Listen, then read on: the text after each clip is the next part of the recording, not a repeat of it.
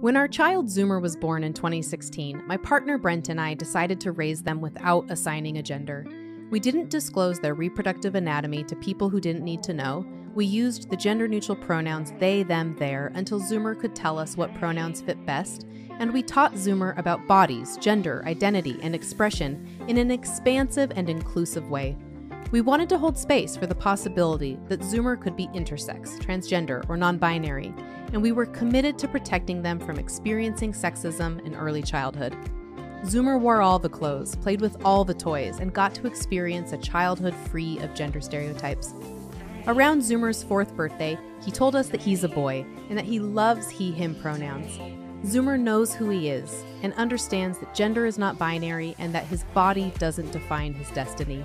We call this gender creative parenting, and there's resources and an amazing community waiting for you if you want to learn more.